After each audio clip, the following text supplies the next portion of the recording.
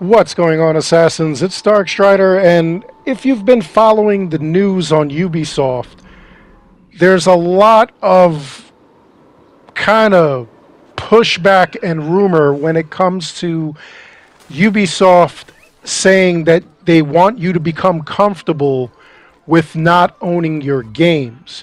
So basically, what's going on is that they have the service that they've got on PC, and basically you don't buy Ubisoft games anymore. That's what they want to kind of like focus on.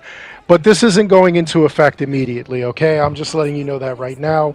That's not what's happening. But they do have a service. It's kind of like Game Pass and stuff like that, the EA system, but it's only for Ubisoft's games entirely. And what they want you to do is pay $17.99 per month, and you're able to stream basically like any Ubisoft game. They've got like a classics collection, they've got like a current collection and stuff like that. You cannot buy Assassin's Creed Mirage on Steam right now, but you can play it online through their service. And I do believe Epic Games also has it where you could purchase it there. But what they want to do, and this is kind of like a new kind of trend that we're seeing, they want you to pay this subscription service and give you access to all the games, not unlike Game Pass, but you're basically renting the games. They're flat out saying it. I know that, and I'm not trying to start a console war between Xbox and Sony ponies. Please don't do that here.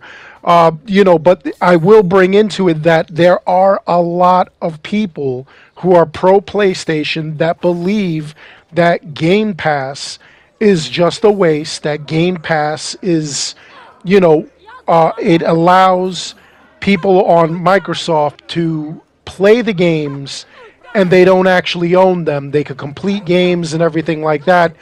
A lot of the games are like day one on Game Pass. We've seen a lot of the games that were shown at the Xbox Direct, the Microsoft Direct, that they are going to be day one on Game Pass. So it kind of defeats the purpose of actually buying the physical media. Now, there are plenty of arguments for and against the physical media. Number one, physical media takes up a lot of space. You go out, you make the purchase of a game, and you're paying 60, 70, 50 bucks, depending on what the game is, the length and everything like that. Same thing with the DLCs. You end up paying a couple of bucks for the DLCs and whatnot. And it just, it could get pricey. So they're saying kind of like a Netflix or Disney Plus, HBO Max. You pay a certain amount per month and you are able to access the game until you are no longer able to access the game. So with physical media, you can access your game, anytime you want. You're feeling nostalgic. I own freaking every single system known to man. I've got an original working Pong. I have a freaking old TV just so that I could play that. And anytime I want to play, like, let's say Nintendo, I just pop the tape in there, the cassette, and I'm good to go. I start playing my Nintendo game. It has all my progress. If the battery gets old and outdated, I could replace the battery. I know how to do that myself. So I'll just replace the battery and, I'll go about my business. I'll continue to play the game. That's the beauty of owning it. Plus, when I die in 100 years, my children, great-grandchildren, great-great-grandchildren could sell all that stuff off to nostalgia nerds and just, be millionaires, So that's, kind of like the benefits of it, Plus, it's kind of cool, to like walk in and just see like how your collection has grown and stuff like that.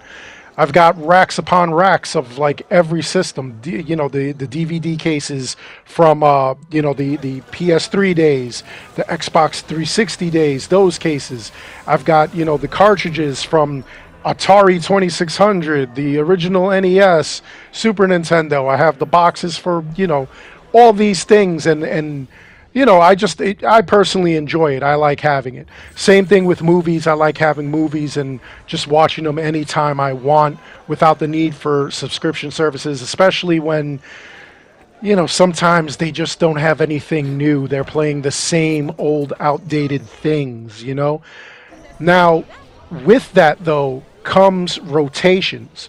So now, if you have Game Pass, or if you don't know how Game Pass works, you pay per month, and then they have X amount of games. I have Game Pass on my PC, and there's more games on the PC versions than there are on the actual Xbox.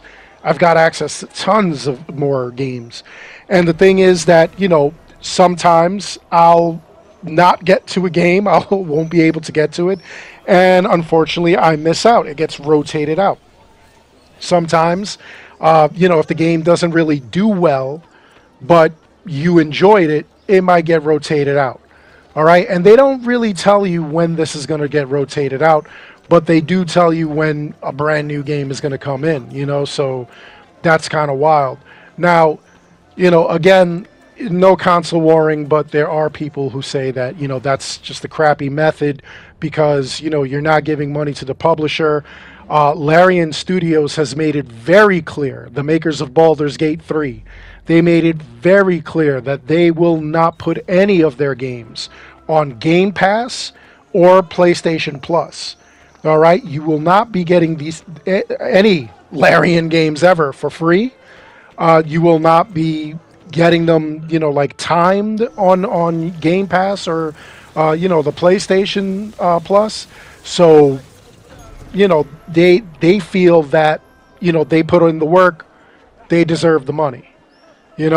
I don't know how it works for publishers. Like, I don't know how publishers make money off of this. Phil Spencer has said that people play on Game Pass and then they go out and buy the games. I haven't seen statistics for that, but it is pretty good for like game preservation. It's kind of like on PlayStation Plus. I have access to a lot of the old Resident Evil games from the PS1 era, and I like that. I'm able to play those old games. I do own a ton of games on Steam. I have a ton of physical copies. I do have a ton of digital copies for all systems, and I play through them regularly and whatnot. But the only thing that worries me about like Game Pass and stuff like that is that they'll rotate the game out and you will no longer have access to it. So that's kind of the concern with what's going on with Ubisoft's new tactic. Now, I don't know that it's a bad tactic. Honestly, paying, let's say $20 when all is said and done for the service and having access to the games is kind of cool. I mean, the money is obviously going directly to Ubisoft, and they have their games at the ready for you to play. But again, the rotation problem comes into effect. Like, what happens when they rotate that game out or those games out? Then what happens? It's kind of like I don't know. Does it save all your data? Is your data saved to your hard drive? So that way, if the game comes back, you're able to play it. I know a lot of people I've seen on Twitter are kind of angry, and they're talking about pirating games. I don't condone that. Pirating actually hurts them a lot more than, buying it or having a subscription service. But, people are on the fence with this. A lot of people are against it. A lot of people would rather have access to it anytime that they want. Like if you have like external hard drives for any of your consoles, or if you have, like the internal hard drives, you put in like a large tetrabyte, drive in there, you can hold a ton of games, you could hold a ton of data. I don't know how I'd feel if I was in the middle of a game and then I came back and the game is just gone and I'm unable to play it, or if I'm feeling nostalgic, I have no access to it.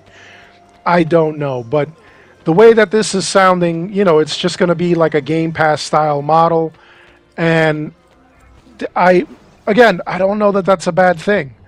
But let me know what your thoughts are. Do you think that this is bad, paying, like $20 a month for this kind of subscription service?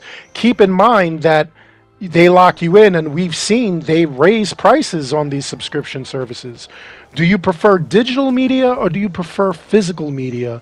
And what kind of gamer are you? Are you somebody who collects, all the collectibles and the actual cases, or not? You just collect it digitally. Anyway, that's all there is for this video. I hope you enjoyed it. Please make sure you like and subscribe. It helps this channel out an awful lot.